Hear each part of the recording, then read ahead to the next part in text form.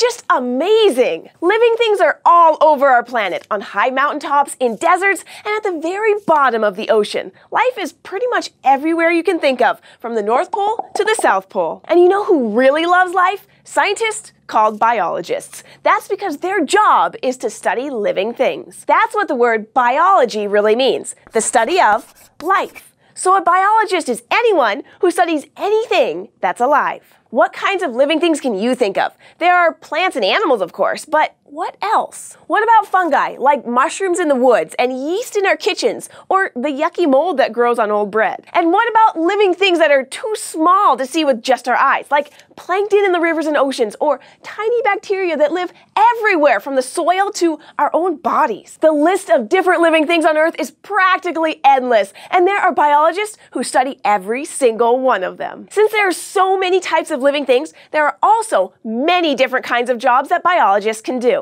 Some biologists might only study one species of animal or plant. For example, a biologist might study just three-toed sloths, but there's a bunch of things that she might want to learn about them. She might study how tree sloths and jaguars live together in the same habitat, or how many plants a sloth has to eat every day to survive. She might try to learn how to keep three-toed sloths from going extinct, or how to clean up the pollution that's spoiling a sloth's home. A lot of the time, biologists do their jobs in the field or outside. They go right to where the things that they want to study live, and they observe or watch them in the wild. That might mean working on a boat to study dolphins that live in the ocean, or in a cave to learn all about the bats that make their homes there. Other biologists spend their days inside a laboratory using cool equipment to study living things. One of the most important tools that biologists use is a microscope.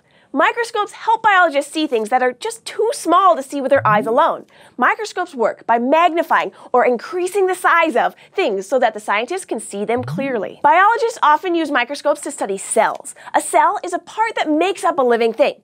Everything alive, including your own body, is made of cells. By studying cells, biologists have been able to make new medicines and have learned how to prevent or cure diseases. So do you think you want to be a biologist? Then you need to be what all scientists are. Curious. Biologists ask lots of questions to find out more about the living things that share the Earth with us. They might ask questions about what some things need to stay alive, like these colorful tube worms at the bottom of the ocean. Or they might ask how some living things, like rays, are distantly related far back in time to other living things, like sharks. Or they might try to learn more about animals' behavior or how they act, like how bees live and work together to make a colony. But that's not all. On top of studying things, whether in the field or in the laboratory, biologists also need to be able to share what they find with other scientists and anyone else who's interested in living things. People like you and me. That might mean writing about what they find, or taking pictures, or teaching students in schools all about how fascinating living things are. So there you have it. Biologists are scientists who study any kind of living things. They're scientists that are really into life. Thanks for joining us on SciShow Kids, and if you have any questions or something you'd like to learn more about, just let us know by leaving a comment below or emailing us at kids@thescishow.com, and we'll see you next time.